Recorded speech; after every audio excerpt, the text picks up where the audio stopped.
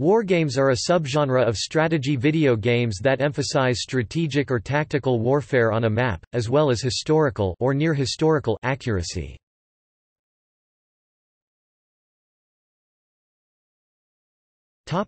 History. The genre of wargame video games is derived from earlier forms of wargames. The games thematically represent the wargame hobby, although they tend to be less realistic in order to increase accessibility for more casual players. The amount of realism varies between games as game designers balance an accurate simulation with playability. The wargaming community saw the possibilities of computer gaming early and made attempts to break into the market, notably Avalon Hill's microcomputer games line, which began in 1980 and covered a variety of topics, including adaptations of some of their wargames. In February 1980, Strategic Simulations, Inc. (SSI) was the first to sell a serious, professionally packaged computer wargame, Computer Bismarck, a turn-based game based on the last battle of the battleship Bismarck. It and Strategic Studies Group (SSG) were computer game companies that continued the genre by specializing in games that borrowed from board and miniature wargames. The companies enjoyed a certain popularity throughout much of the 1980s and into the 1990s. Talonsoft started in 1995 with a similar focus, until purchased and later closed down by Take-Two Interactive in 2002.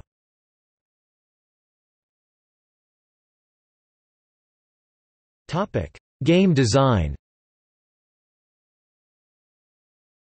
The primary gameplay mode in a wargame is usually tactical, fighting battles.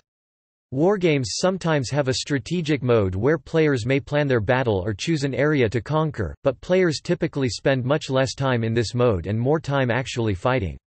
Because it is difficult to provide an intelligent way to delegate tasks to a subordinate, war games typically keep the number of units down to hundreds rather than hundreds of thousands. Units are usually scaled to be disproportionately large compared to the landscape, in order to promote effective gameplay. These games usually use a much faster timeline than reality, and thus wargames often do not model nighttime or sleep periods, though some games apply them. They can be time-consuming.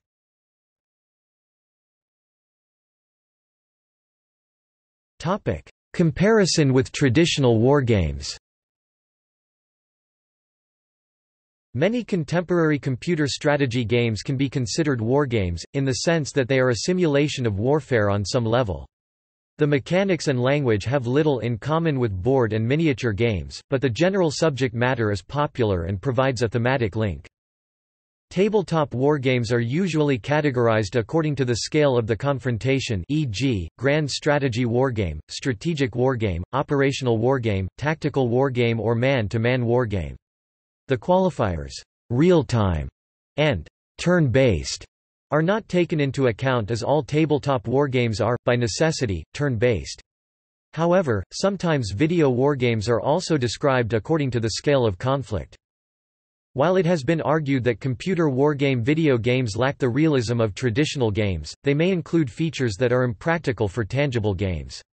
One such approach is using fog of war, whereby players are unable to see the landscape beyond the simulating viewing distance of their units.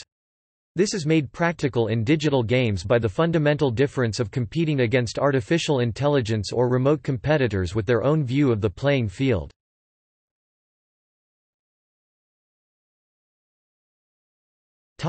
Notable computer wargames. Computer Bismarck Strategic Simulations, Inc., 1980, generally credited as the first serious computer war game. Eastern Front 1941, called the first war game that competed with pencil and paper games, and one of the best-selling programs on the Atari 8-bit family. Introduced scrolling maps, pondering AI, morale, supply considerations and many other advanced features that were common in later games. Chris Crawford's first major success. Panzer General Strategic Simulations, Inc., 1994, recognizably a traditional wargame next to Close Combat. It spawned several sequels, some of which explored different subject matter. Steel Panthers Strategic Simulations, Inc., 1995, a tactical wargame on the same scale as Squad Leader, which led to 2 sequels, and then a series of titles by Camo Workshop, Shrapnel Games and Matrix Games, for free release. Close Combat Microsoft, 1996, not the first wargame to break out from hexes, and still presented in a two-dimensional format. Close Combat addressed factors such as individual morale and reluctance to carry out orders. The original title led to 5 successful sequels for the general public, as well as being developed into a training tool for military use only. Close Combat stemmed from an early attempt to translate the Squad Leader board game to the computer. Combat Mission Big Time Software, 2000.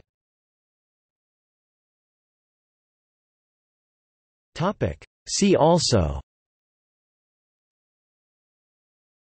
Chronology of Grand Strategy video games, List of video games.